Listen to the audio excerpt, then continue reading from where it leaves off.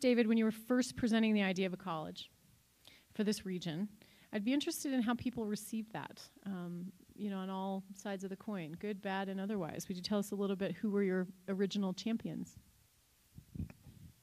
Well, I think one of the things we did right, we did some things right and we did some things not so right, but one of the things we did right was to contact the National Association of Junior Colleges and ask them what material they had that we could present to the people of the district about a junior college. And they sent us, back in those days, no PowerPoints, no computers, none of that stuff. They sent us a slideshow and a little video presentation. And we took that around. To form the district, we had to get 5 contiguous counties. And they had to have 400 graduating seniors, a $60 million tax base, which seems ridiculous today, but back then that was a lot of money. And in order to get that tax base, we really had to include Climax Molybdenum Company because they were the big player. There was no Vail. Aspen was just getting off the ground with Walter Papke at that time. And to get the 5 contiguous counties, we had to include Lake County with Leadville. So when we got those all put together, and Climax agreed to do it if they could have a campus and a mining program up there, then they would come in. So that's why we started with the dual campus here in Spring Valley and up there in Leadville. And then we had to travel through those 5 counties that we had put together and sell it. And we did receive good reception, because if you take a product on the road and actually meet the people, we went to the Kiwanis clubs, PTAs, chambers of commerce, anybody we could talk to anywhere, and show them actually what it is and the possibility of them having a place for their young people to come at a reasonable cost to get their first 2 years of college or get a technical degree. It got a good reception. Most people said that would be great. Had a little problem up there with Summit County because they were way off on the edge there in Breckenridge. And they actually never voted for it. When we had the vote, they had to come in kicking and screaming because the other 4 counties voted for it. Now they've got a nice facility.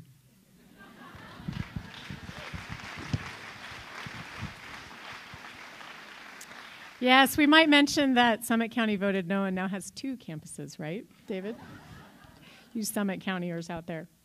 I do want to say, before I ask a question to another one of our panelists, I do want to recognize Ann Delaplane, who's here with David today. Ann is David's bride. And if starting a college wasn't enough, they are also the parents of 8 sons.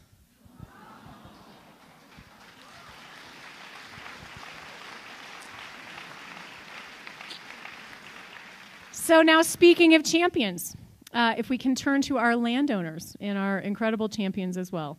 Jim, in addition to the great horse, I understand that about this time, you were a young man in your first years of marriage, living and working on a ranch up in Spring Valley here. And then one clear moment stands out to you as how you got involved in the college. Would you please tell us about that? Well, the first time I heard about the college was when Mary Ann's uncle, Jim Quigley, rode in on his horse, and I was in the milk barn. So Jim says, what do you think if we give some land and we'll have a college up here? And I'm thinking, maybe Jim's got a loose screw again. So anyway, it went on, and I thought, this thing's going to fizzle out. It ain't going to happen. And so Jim's a pretty determined guy. He was an old rancher all of his life, and he never give up on anything.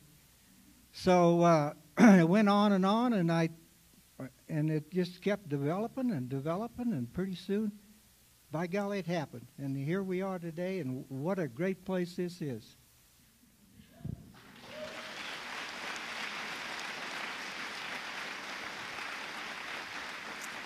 So, Jim, I'll have you pass the mic to your bride. So Sharon, you and Jim were newlyweds with a young family and a ranch that was your livelihood. To donate your land was a pretty big ask, certainly at that time. What were the conversations like over the dinner table? And did you say yes right away? No way. We discussed it some, and remembering back 50-some years ago, it was kind of hard to remember exactly what we said. But we were skeptical. You know, we just couldn't believe with the remoteness of the land up here that it could ever happen. And then the more the neighbors talked and the group that was putting this package together talked, the more it seemed feasible. And so here we are, one of the best assets we could have to the community of Glenwood Springs.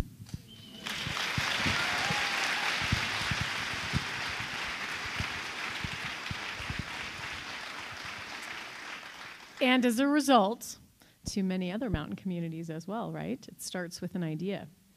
So that Mr. Quigley, who rode up on his horse and first talked to the Nislonics about that, happened to be your uncle, Marianne.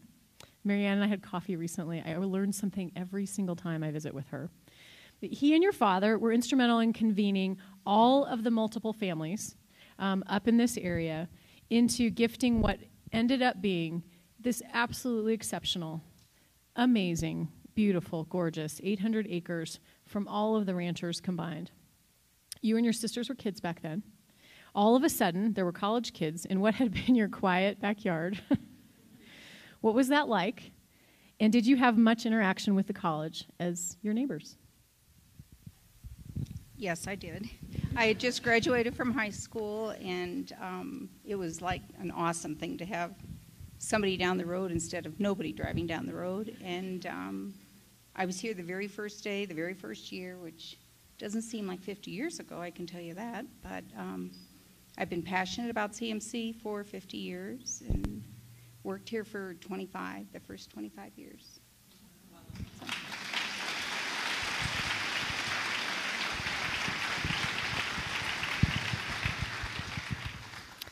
So, Jim, there's a saying, never look a gift horse in the mouth. But in fact, the town wasn't sold on your original offer of land, and there was quite a conversation about where the campus would end up. And I recall in my conversations with David that there was a little spot where a Target exists right now in Glenwood Springs, and that had been it had been advised that you not go there, right? The college not go there because it's a big, huge, shifting alluvial fan. Geologically, and everything that sits on that cracks, right? But it was in town. This was not in town. It's still not in town. So talk a little bit about what that took and what it really took to finally bring the college up to this spectacular place. Well, there was a chunk of property up on 4 Mile called the old Martino Ranch that fellow purchased, and he was going to give that land to for the college at the price that he paid for it. So Jim Quigley, at that time we had agreed to each give 40 acres. There was 5 ranchers, 5 that kind of cornered right here, and we were going to give, like in our part, we were going to give 40 acres. Well, Jim Quigley says, maybe we ought to up the ante a little bit. See, 40 acres would have made about 400 acres. Anyway, so Jim says, well, let's up the ante on the land and make it 800 acres. So anyway, we did, and it went better for us to have it up here, and I think in the long run, it's better off up here now than it would have been in the other places that they first were going to put it. It's great. It's great knowledge for us.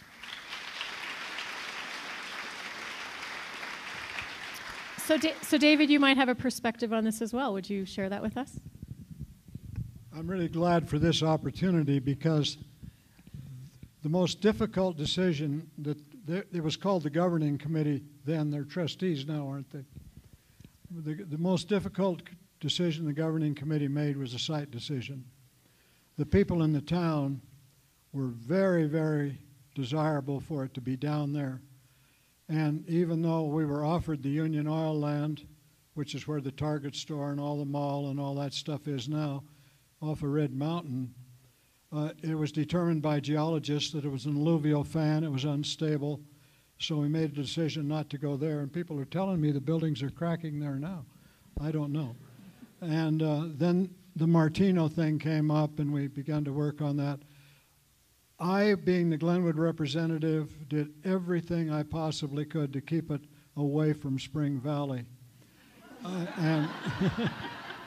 And this probably resulted in some tension between me and these ranchers. And, you know, it was a very, very hard decision. And the rest of the governing committee was looking at me as the Glenwood representative. I held out as long as I could. I knew if I decided on Spring Valley, there would be a lot of heat from the town. But at the end, I knew the unity of the governing committee and the beauty of this site, it had to be. And we finally, after back and forth, we voted for it and then voted against it because of me. and then back and voted for it. It was the most difficult, and I took a lot of heat from the town for it. It was the most difficult, but the best decision I ever made. 20/20 hindsight can tell you that. And I wanted to say that this gift was a phenomenal gift. Can you imagine giving 800 acres of this beautiful land to create one of the most beautiful educational sites in the country? And so it was right, and you were right all along, and I want to say that now. And I think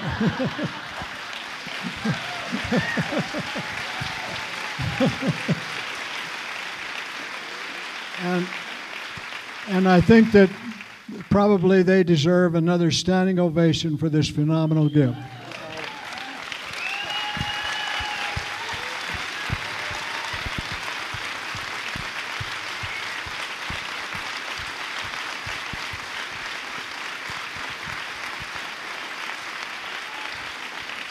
It's taken me 50 years to make that apology, Jim and Marianne.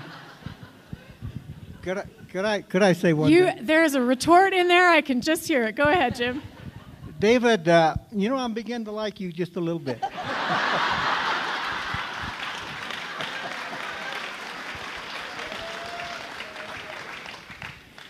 Time is an amazing thing, isn't it? So one more question to David before I open it up. In the first year, the college struggled. Didn't meet enrollment projections, and it looked like the college might not survive. What did you do, and what did the other trustees do to make the fact that all of us are in the room today possible? Well, you know, a fledgling child sometimes has its problems, and certainly that first year was among them.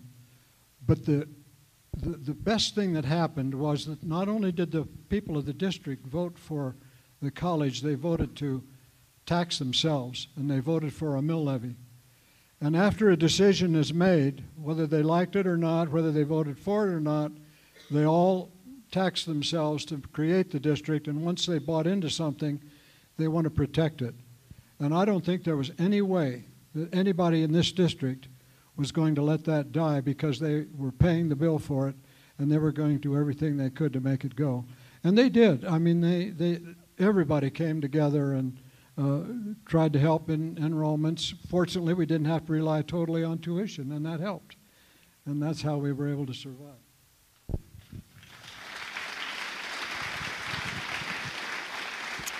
You know, and I'll just add a little audible moment here, and that is that we've had trustees and governing boards over the years who have avoided the pressure to become something different, and that would be a state institution, and thinking that that might be a safe way to go for funding. And I think we all know that the gift that happened 50 plus years ago in creating this institution, and the fact that our communities continue to support us the way they do, means that all of us are stewards of our shareholders, certainly some of the largest shareholders we have on this stage and to return on the investment you've made in us and our communities have made in us.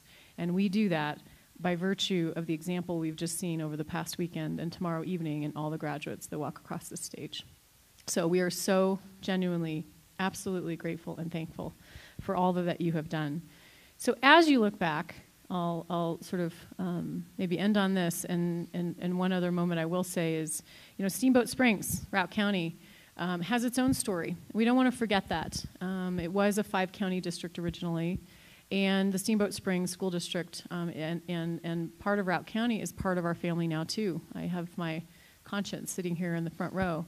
And it is equally as impressive and lots of very similar components to the story in one woman, Lucy Bogue, who took it upon herself to have a higher education in Steamboat Springs and in essentially the northwest corner of Colorado, and did everything very similar story to make sure that happened. It was originally Yampa Valley College, but over the course of years, which we'll continue to try to celebrate over our 50th anniversary, to weave that story in, became a part of the college. And one of the things that I think is so spectacular and so amazing is that in both cases, our college was born out of a Chamber of Commerce. And we are absolutely connected to our workforce and our local economies. And were it not for the Glenwood Springs Chamber of Commerce, when David was there, and the Steamboat Springs Chamber of Commerce, neither of those enterprises, and collectively now our enterprise, certainly wouldn't exist. And we're certainly engaged in our chambers and other workforce partners in all of our mountain communities now. But we obviously also owe a great deal of thanks to folks who said, I'm not letting this happen. I'm not letting this college die. And look at us now. It's absolutely incredible.